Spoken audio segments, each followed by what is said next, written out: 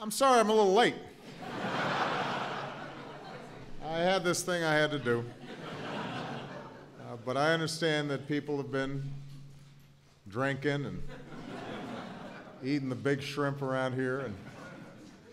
And I have to say that the wait will have been worth it because we are honoring an extraordinary group of individuals. Before I begin, I just want to make a few acknowledgments. First of all, somebody who was busy with me today and is busy every day on behalf of the American people. We have Speaker Nancy Pelosi, who is here.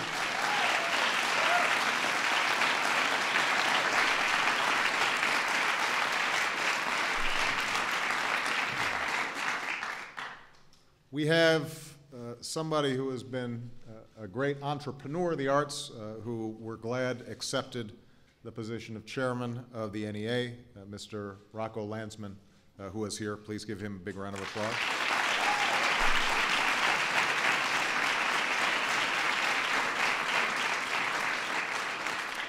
Another individual who had an extraordinarily distinguished career in Congress and has been a consistent supporter of the arts and the humanities and is somebody who doesn't just talk bipartisanship but has always walked the bipartisan walk. We're grateful to have him here, Mr. Jim Leach, Chairman of the NEA.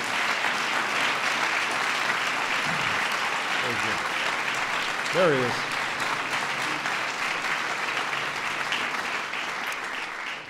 Two great friends of mine and the co-chairs of the President's Commission on the Arts and Humanities, Miss Margot Lyons and Mr. George Stevens, and all the commission members who are here. Will you please stand and let us give you a round of applause.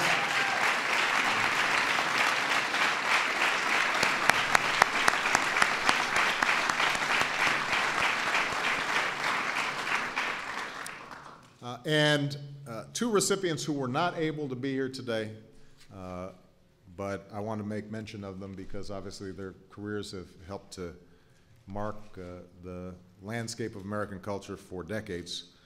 Mr. Bob Dylan and Clint Eastwood, who are both recipients but could not make it today. So I want to make sure that we acknowledge them. Now, all of us are here to share a recognition of the importance of the arts and the humanities, pursuits and professions that enrich the mind and nourish the soul and strengthen the character of this country. They bring us joy, they bring us understanding and insight, they bring us comfort in good times and perhaps especially in difficult times in our own lives and in the life of our nation. This recognition is what led to the founding of the Committee on the Arts and Humanities, the National Endowment for the Arts, and the National Endowment for the Humanities.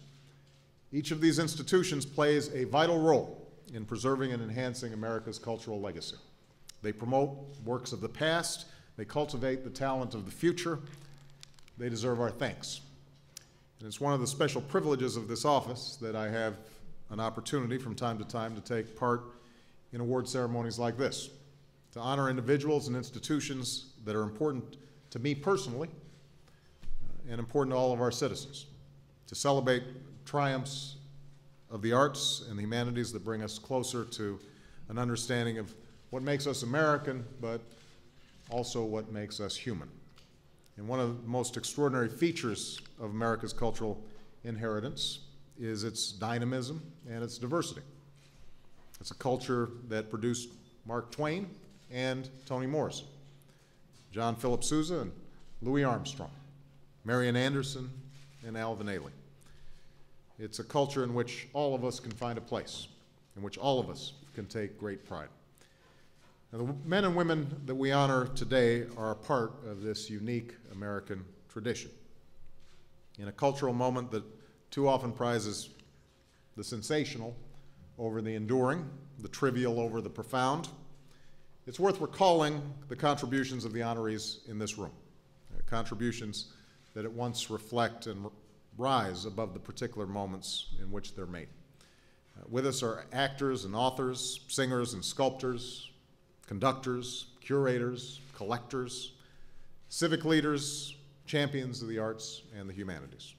Each has taken a different path to get here, Each has made the most of different gifts, but all of them have reached the peaks of cultural achievement, and all of them are a testament to the breadth and depth of the human spirit.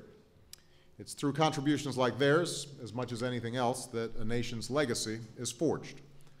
Ancient Greece and Rome are remembered for the rulers who conquered the known world, but also for the Odyssey and the Iliad, for a Forum and a Colosseum. Europe, from the Renaissance through the Enlightenment, is remembered for wars of religion and the stirrings of revolution, but also for the Sistine Chapel and the Encyclopedia.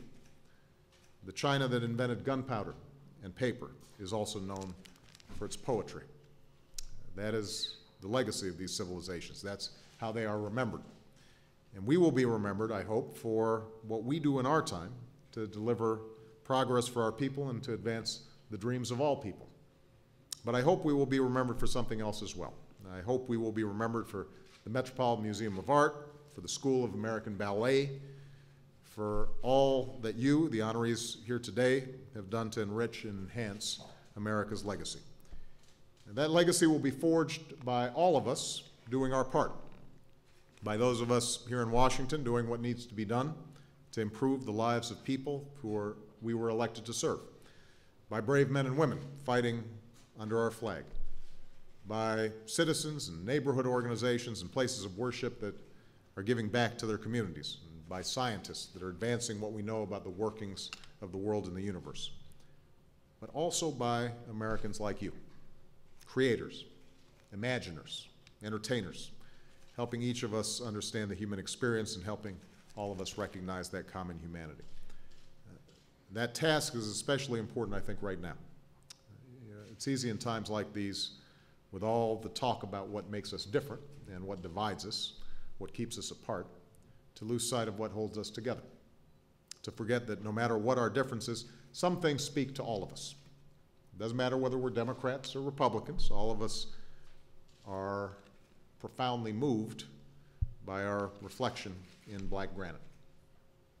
No matter what the color of our skin or what beliefs we hold, all of us can draw lessons from the works of history. No matter what community we call our own, all of us can be moved by a symphony or an aria. All of us can be moved by a soprano's voice.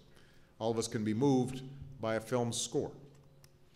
The arts, the humanities, they appeal to a certain yearning that's shared by all of us, a yearning for truth and for beauty, for connection, and the simple pleasure of a good story.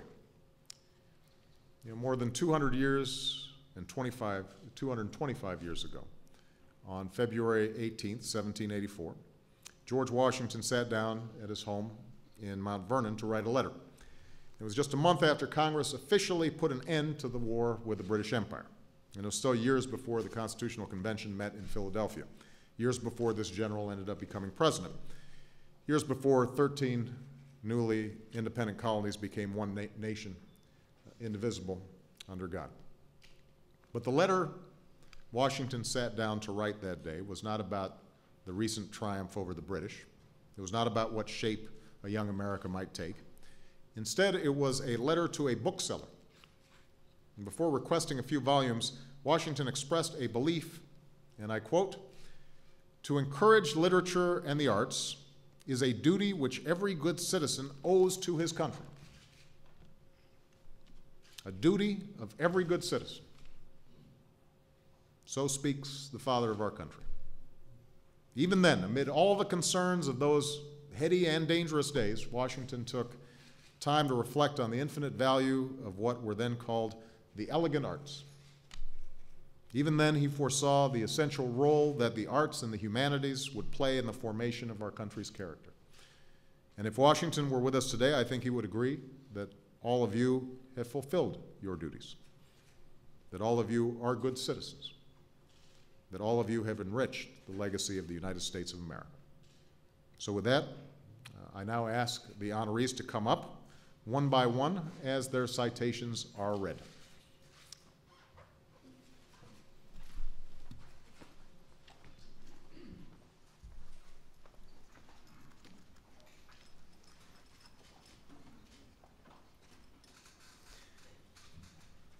The 2009 National Humanities Medal to Elie Wiesel.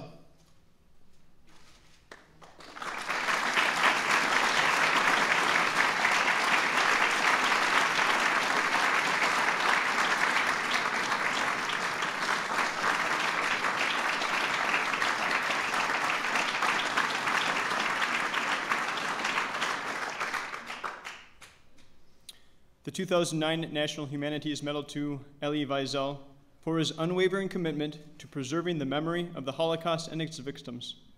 He has fostered compassion and understanding through his writing, his leadership, and his relentless advocacy for human rights.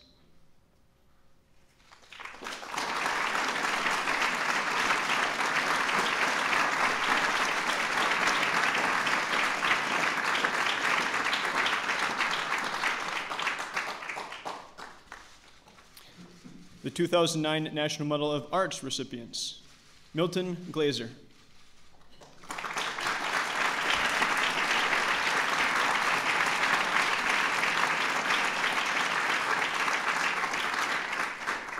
The 2009 National Medal of Arts to Milton Glaser for a lifetime devoted to improving the way people communicate through innovation in graphic design and for memorable visual artifacts that challenge contemporary artists and delight all Americans.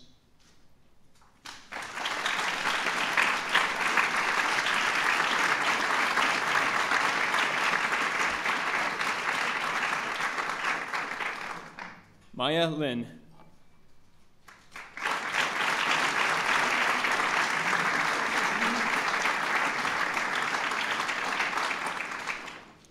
The 2009 National Medal of Arts to Maya Lin for her profound work as an architect, artist, and environmentalist. Her vision for the National Vietnam Veterans Memorial emblemizes her deep understanding of the ways in which we respond to the world around us.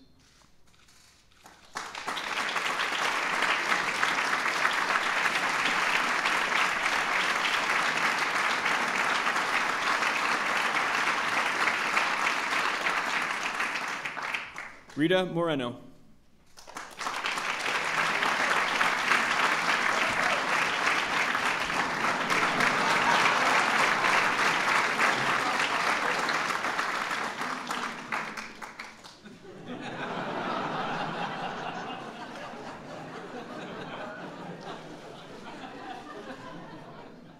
The 2009 National Medal of Arts to Rita Moreno for her remarkable achievements on stage and screen. Her performances have served as touchstones to millions of Americans for whom she reflects their own passions, troubles, and joys.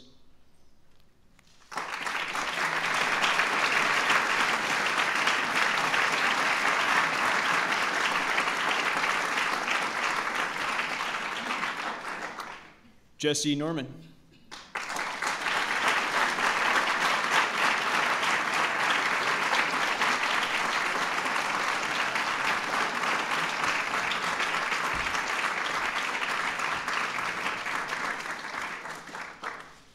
The 2009 National Medal of Arts to Jesse Norman for her contributions to American music as a dramatic soprano, broadening contemporary operatic repertoire, and distinguishing herself with the warmth, intensity, and range of her voice.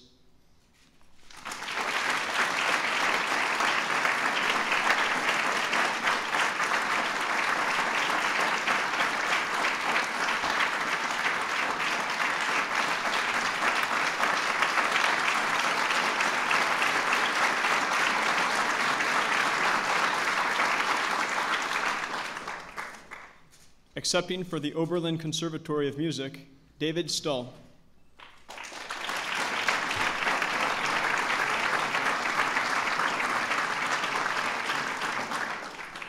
The 2009 National Medal of Arts to the Oberlin Conservatory of Music for preparing young musicians to become great cultural contributors. As a model of music education, America's oldest continuously operating conservatory proves that exceptional training enriches artists, our communities, and our nation.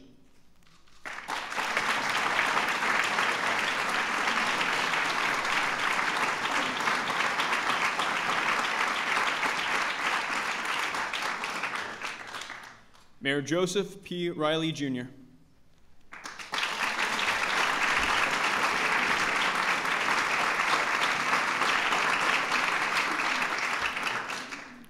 The 2009 National Medal of Arts to Mayor Joseph P. Riley, Jr. for cultivating Charleston's historic and cultural resources to enhance public spaces, and for revitalizing urban centers throughout our nation as founder of the Mayor's Institute on City Design.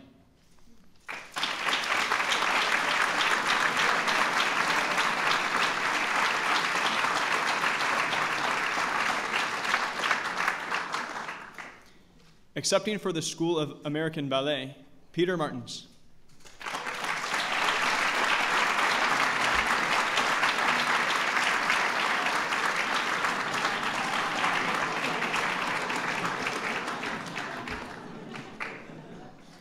The 2009 National Medal of Arts to the School of American Ballet for shaping the history of 20th century dance by training young dancers under the guidance of the world's ballet masters to forge a dynamic classical ballet tradition in the United States.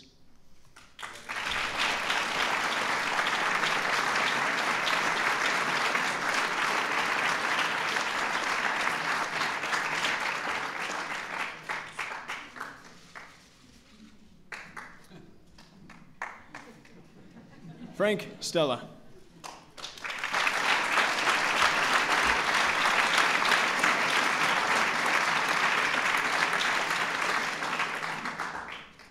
The 2009 National Medal of Arts to Frank Stella for his accomplishments as one of the world's most innovative painters and sculptors. His sophisticated visual experiments, often transcending boundaries between painting, printmaking, and sculpture, are modern masterpieces.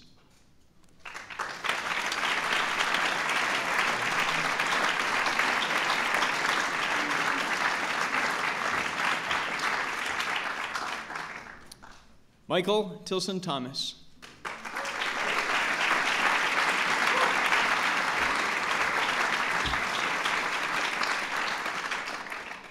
The 2009 National Medal of Arts to Michael Tilson Thomas for his dedication to elevating American orchestral playing as a renowned conductor, and for his commitment to engaging new artists and audiences in the exciting world of contemporary music.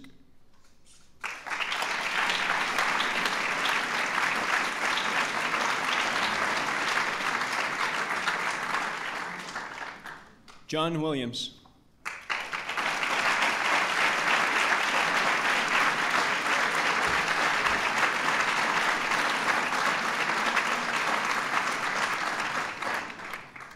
The 2009 National Medal of Arts to John Williams for his achievements in symphonic music for motion pictures. As a preeminent composer and conductor, his scores have defined and inspired modern moviegoing for decades.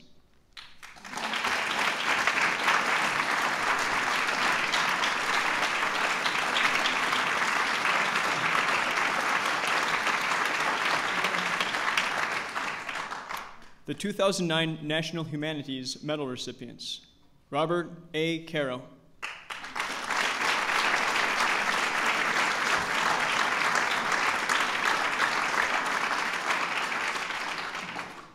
The 2009 National Humanities Medal to Robert A. Caro for capturing the subtle machinations of political influence in America. His biographies of Robert Moses and President Johnson have shown how individuals accumulate and exercise power in local and national settings.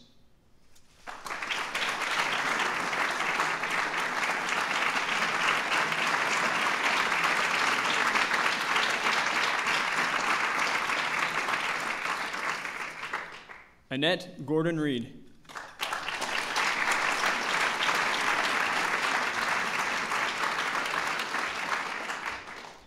The 2009 National Humanities Medal to Annette Gordon Reed for important and innovative research about an American family, the Hemings of Monticello. Her narrative story about Sally Hemings and her relatives, Thomas Jefferson's slaves, brings to light a previously unrecognized chapter in the American story.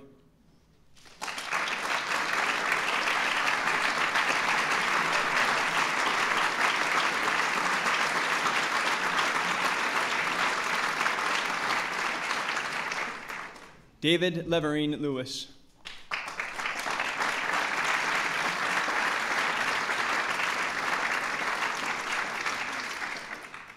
The 2009 National Humanities Medal to David Leverine Lewis for his insightful examinations of W.E.B. Du Bois, the Dreyfus Affair, and early Islamic-Christian relations in Europe, which have enriched our understanding of the figures and forces that shaped world history.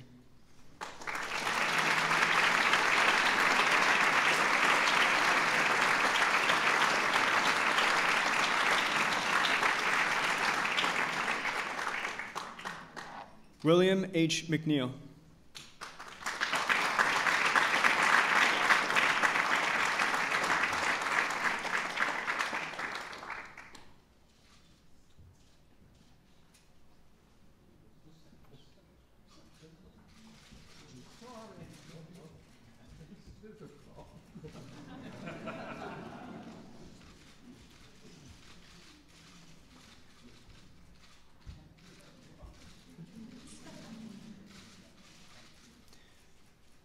The 2009 National Humanities Medal to William H. McNeil for his pedagogy at the University of Chicago and is an author of more than 20 books, including The Rise of the West, which traces civilizations through 5,000 years of recorded history.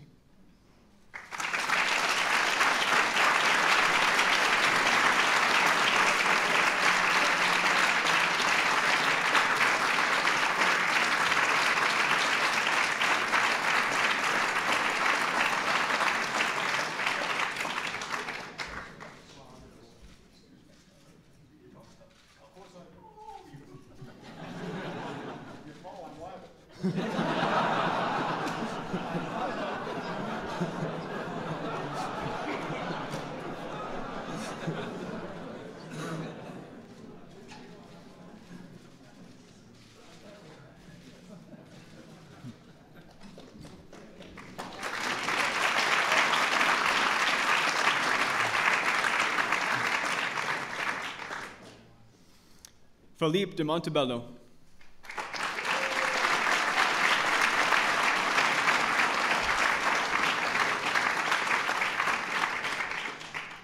The 2009 National Humanities Medal to Philippe de Montebello for his vision in bringing great art to an international public and his leadership in revitalizing the Metropolitan Museum of Art, and for fostering arts appreciation among people of all ages.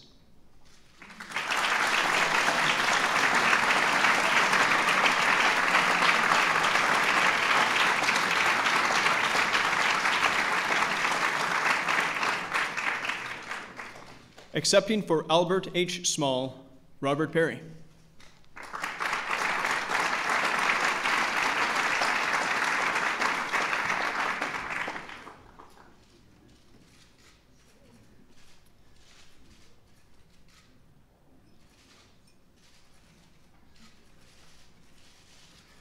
The 2009 National Humanities Medal to Albert H. Small for his devotion to sharing early American manuscripts with our nation's cultural and educational institutions as a philanthropist and collector. His generosity has helped educate countless Americans about those who founded our country.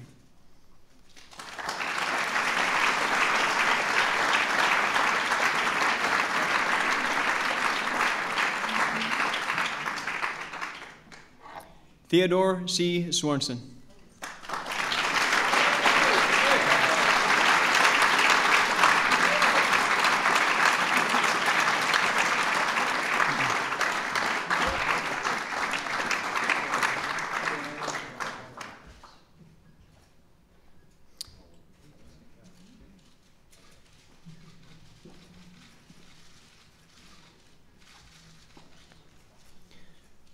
The 2009 National Humanities Medal to Theodore C. Swanson for advancing our understanding of modern American politics. As a speechwriter and advisor to President Kennedy, he helped craft messages and policies, and later gave us a window into the people and events that made history.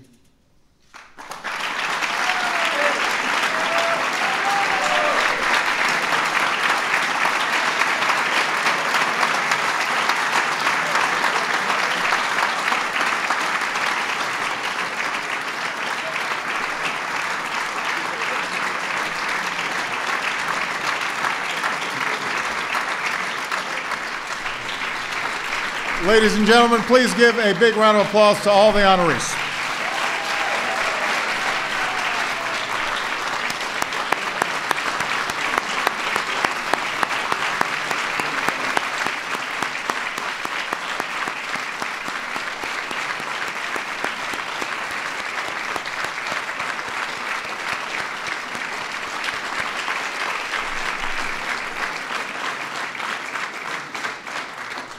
Ladies and gentlemen, that concludes the formal program, but there are some drinks and big shrimp left.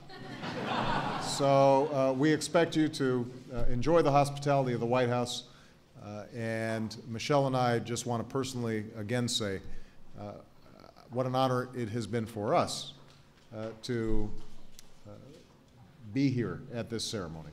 Each and every one of these individuals in some way has touched my life. You know, I think about Robert Caro and reading The Power Broker back when I was 22 years old, and just being mesmerized, and I'm sure it helped to shape how I think about politics. You know, I think about Maya Lin, and the first time I had a chance to see that extraordinary monument to the courage of our young men and women in uniform. I think about the first time I heard Jesse Norman's voice, or saw, you know, Rita in West Side Story, and my great friend Joe Riley, the extraordinary work that he's done in Charleston, and Ted Sorensen, who used up all the good lines for every president remaining, and you know, Frank Stella, you know, who obviously is a legend. I don't want to mention everybody because each and every one of you in some way have touched our lives. So a personal thanks from Michelle and myself, and I hope all of you have a wonderful evening and continue to enrich the lives of our citizens. It is extraordinarily important, and we will continue to be as big a booster as possible from this office. Thank you very much.